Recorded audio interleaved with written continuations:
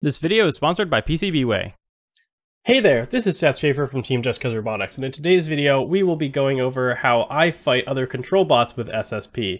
Sorry it's taken so long to get more of these videos out, but I've been dealing with COVID for the last bit over a week now, so it's knocked out a couple of my weekends from being able to make videos. So in today's video, I'm going to show you clips from two separate fights. The first fight was against a D2 kit using the wedge attachment, and the second fight was against a custom-built control bot using a bunch of forks, because those are the two predominant types of control bot opponents that you'll likely be fighting, ones with a wedge or ones with forks. Fighting a wedge is very easy. You just run the hinged forks, you get under them all the time. It's easy as that, because it's really easy to get under a wedge using the hinged claw forks, and you can easily push them around because the claws catch the edge of the wedge, and then you can just shove them everywhere. So let's take a look at that fight first off. So the robot that I'm going to be fighting in this match is called Golden Bear.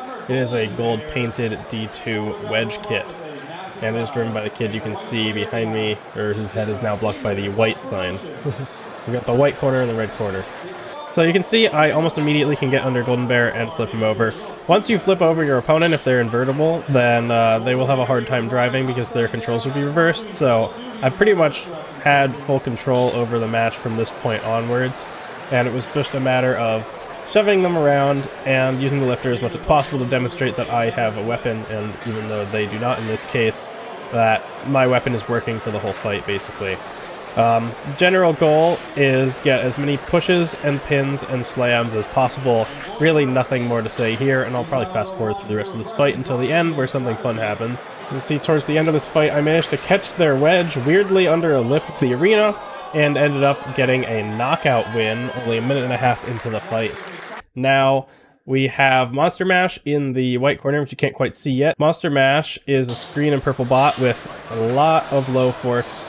Really low to the ground forks here, and you can tell that they were designed to get under everybody. Now, when you're fighting another bot with forks, unfortunately, the ground game is very important, and oftentimes the winner is going to be whoever has longer forks, because if you can engage with them first, then they can't get under you while you can get under them. So here, in my case, I lucked out because the SSP claw forks, which are the hinged forks that I have, were longer than the hinged forks that Monster Mash had, meaning that every time that we locked horns, I had a very slight advantage. I also noticed one other weird thing, which might just be a quirk of the geometry of Monster Mash, but could be a quirk of other control bots as well. Because I have a lifting arm and he does not, I can sometimes push down on the front of his robot, lifting his rear wheels off the ground, making it so that I have more pushing power because I have 4 wheels in contact with the floor while they only have 2. Now, even though SSP is 4-wheel drive with the motors mounted in the back, all 4 wheels get the same amount of drive power, but a lot more of the weight of SSP is on the front wheels. So it's very important to keep the front wheels of SSP on the floor as much as possible, as you can see here.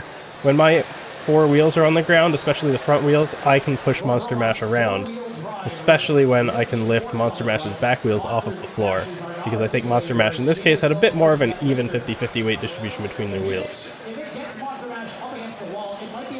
So you can see basically my goal fighting a control bot is to get around to the sides and the back so I don't have to lock horns all the time, and just shove them into the walls as much as possible, demonstrate that my weapon is working the whole fight, demonstrate that I am the one who is the aggressor as much as possible and in control as much as possible.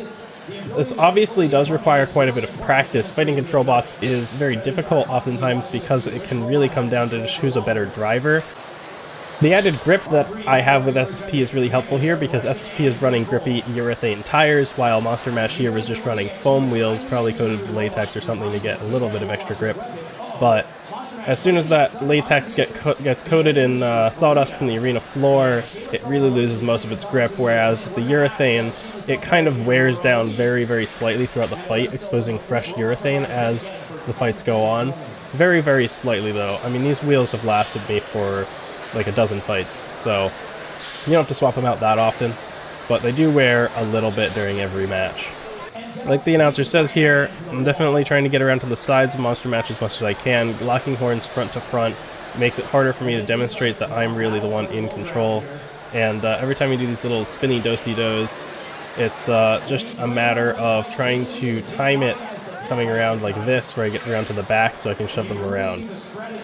And of course, once you can pin somebody to the wall, you wait that 10 seconds that you're allowed to pin at pretty much every competition so that you can show that you are in control, and it just makes your life a little bit easier because that's 10 seconds less of trying to drive around them.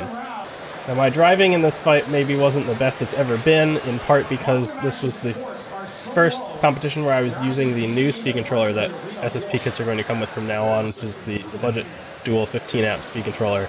I say budget only because it costs less, not because it is worse than Terracan.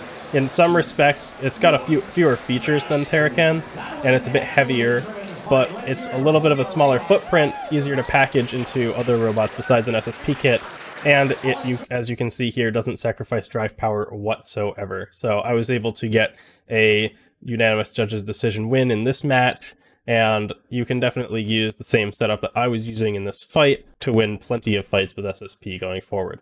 SSP kits are currently in stock and ready to purchase. If you'd like to buy one, you can check out the link in the description down below or scan the QR code I'll display on screen now. Before we go, I'd like to thank today's video sponsor, PCBWay. PCBWay is currently undergoing a 9th anniversary promotion, so you can get big discounts on their 3D printing service, CNC machining, or their PCB fabrication services, like you can see here.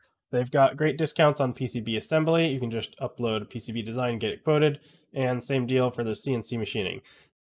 Let's say, for instance, I'd like to get a quote for a titanium CNC machined lid for an SSP kit. So I'll grab my lid step file, throw it in here, select the material and quantity that I want. So let's say I'd like, I don't know, 2 of them. And we can just do the as machined surface finish. And we got a quote, 2 lids for 110 bucks. Then I can just hit submit request, and all of a sudden ready to order my parts and then pay for shipping. And you can see that I've got a bit of a discount here since I've been ordering with PCBWay for quite a while, but you can also get discounts through their 9th anniversary promotion that is ongoing right now. So check PCBWay out at the link in the description.